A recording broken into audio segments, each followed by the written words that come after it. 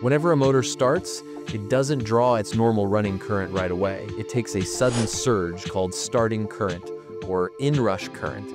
In this video, we'll learn how to calculate the starting current for a 7.5 horsepower, 415 volt, three-phase motor, step by step.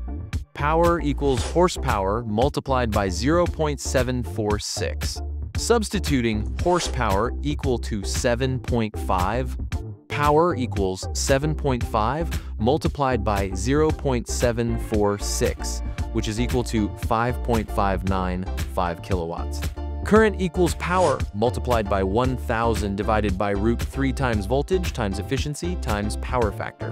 Now, substituting the values, power equals 5.595 kilowatts, voltage equals 415 volts, efficiency equals 0.85, and power factor equals 0.8.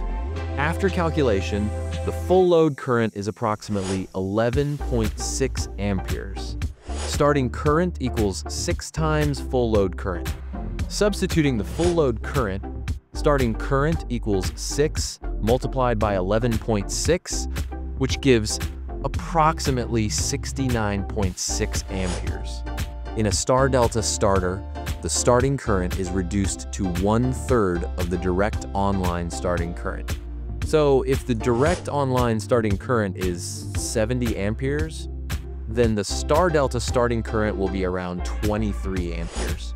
To summarize, a 7.5 horsepower, 415 volt, three-phase motor draws about 11.6 amps at full load, around 70 amps when started direct online, and approximately 23 amps when started through a star-delta starter.